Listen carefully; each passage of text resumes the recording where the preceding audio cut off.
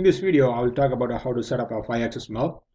I will make it a 3-part video where we can set up a mill in the first tutorial. The second one, we can able to integrate the machine tool into Siemens and do the simulation of that machine code toolpath. Finally, we will use a 5-axis part to prove out the simulation that we did. We have to make sure that we have our machine components that we can able to go and select it for each individual component. Come back and select the machine tool builder.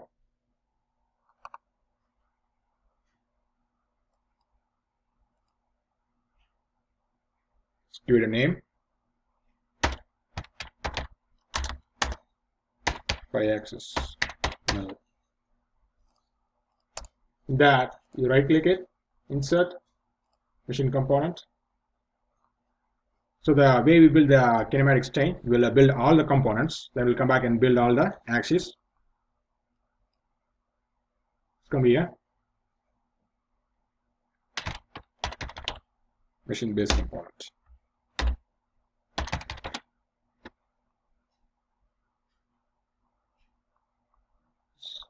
Go back and assembly. We can take it off all those things that we don't need it.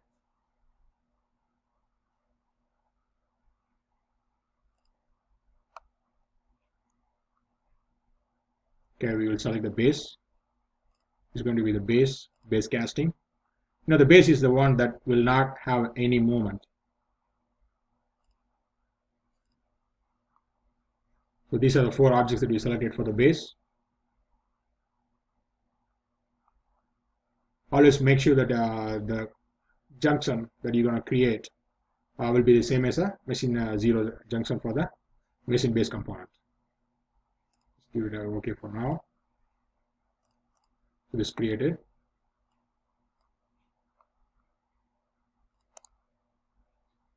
Like I told, let's go and create all the machine components, and we'll come back and do all the kinematic chains. Insert machine component.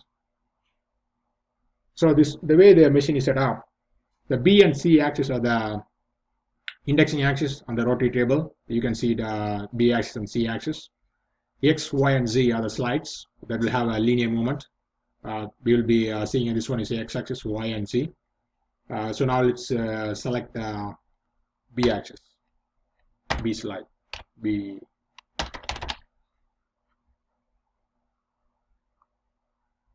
With this one. The C axis is dependent on the B axis. Basically, B is an independent, and the C depends on the B axis where the B axis it is. Insert machine component.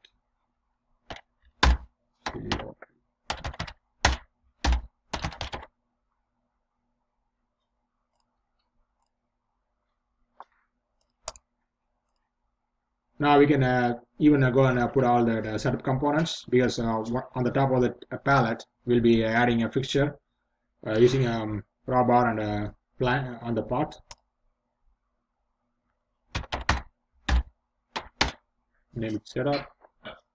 Since these are all going to be just a placeholder for now, we don't have any part that we go and simulate in this tutorial. We'll come back and do it in the second tutorial. For now, we'll just add it, the setup component. I will go back and edit the machine component to select the junction we need.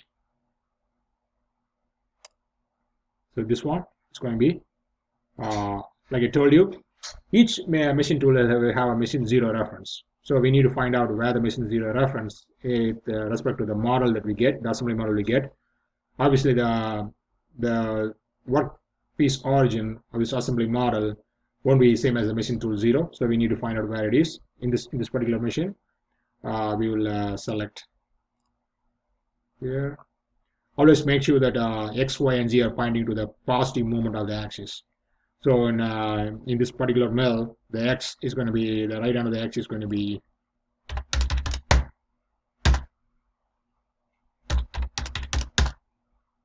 facing this way.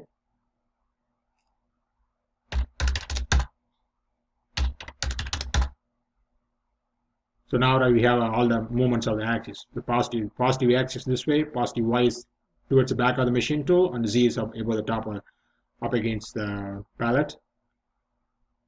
Now for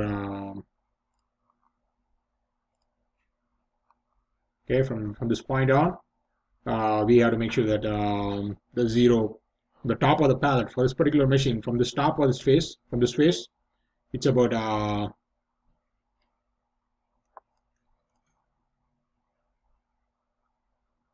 29 inches.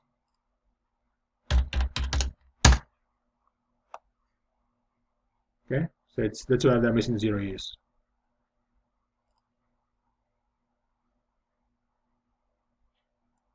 So you can see the junction is added.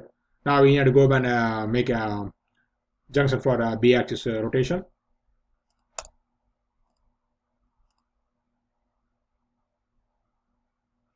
Let's add one more component here. Let's name it as B-axis.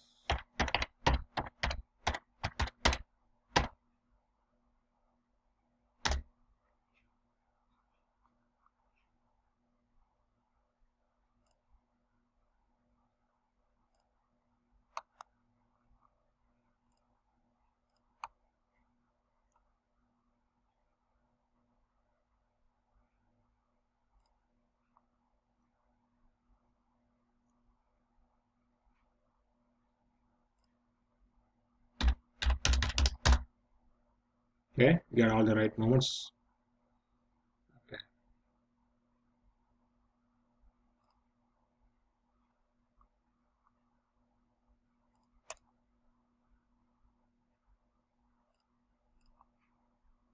So the B-axis.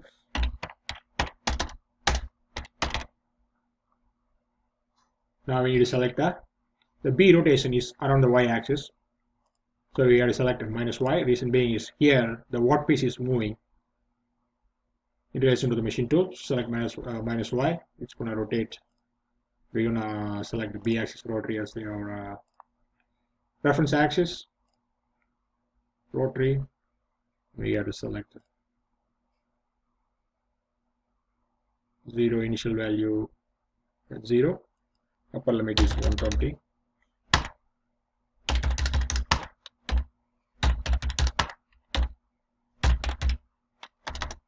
So the rotation of this one is 120 in the positive and -35. The B-axis tilt. You can make sure it's rotating. Okay, looks good. Now for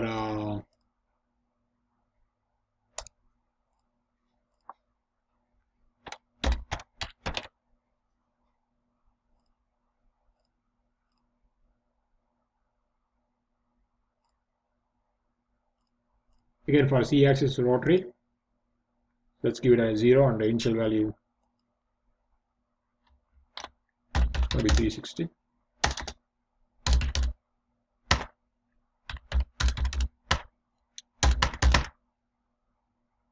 Okay, so it does good. So in this case, either we can put one more axis and put it in the center of the palette, or we can use the machine to 0. It's the same.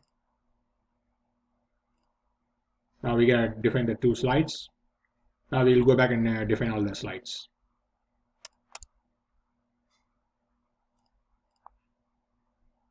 It's going to be X slide. Select the object. It's going to be X slide. It's going to be this. The moment is an X. Okay. Now based on the X, the Y-axis mounted on the top of the X. Insert missing component. Y slide. Select the object. This one. Okay. Based on Y, insert missing component. It's going to be Z slide. Up and down movement. It's going to be this one.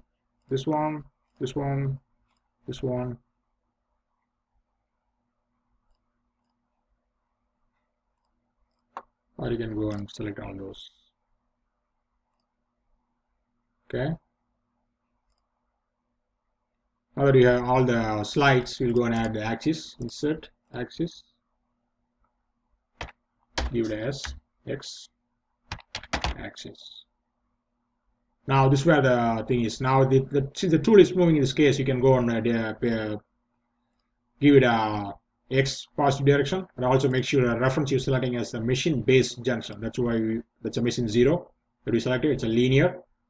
Okay, so now from you need to find out the assembly model itself. The reference is where is the X, Y, and 0 with respect to the assembly model datum coordinate system. Where is the reference with respect to the machine 0 that we selected? So machine 0 we selected is from 0 point here. You can go and find out from analysis distance.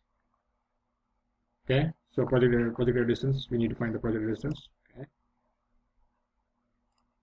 Okay, to here. Okay, so that's how you found out the distance from where the initial assembly model is at. Axis number, initial value.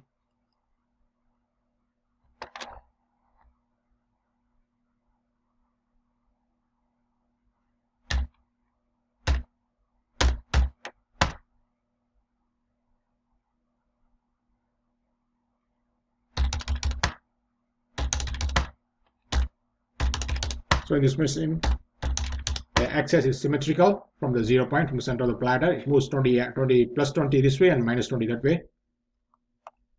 Okay, if you want to check it out. Okay, it's coming all the way down to the end of the slide. Going up, that's good. Now for the Y, you do the same thing. Insert axis, Y axis. Same way with respect to machine 0 junction plus Y, linear. Okay, then same way I did, go to analyze and find out the distance, projected distance from where the machine 0 is.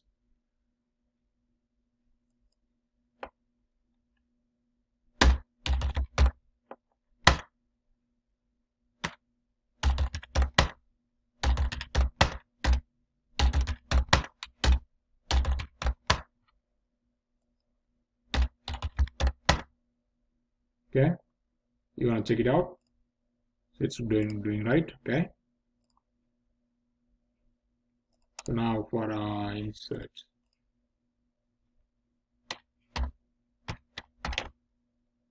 Okay,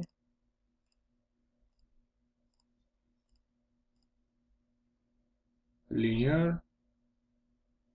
It's going to be 24.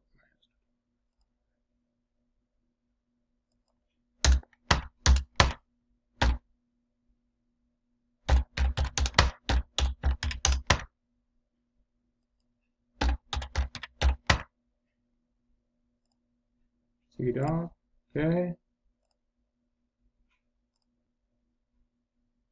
Now let's run the insert machine component. Spindle. Select the spindle. Okay, spindle selector. Now the spindle is going to be insert axis.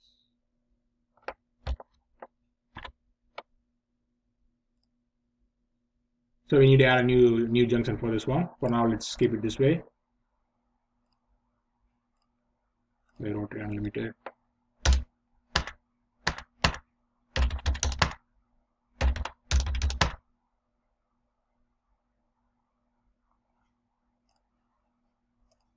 Okay, let's add a new junction. Insert.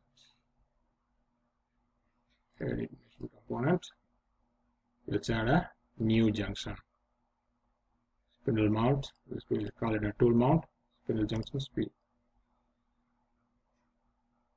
So in this case, we have to make sure the x-axis is pointing upward.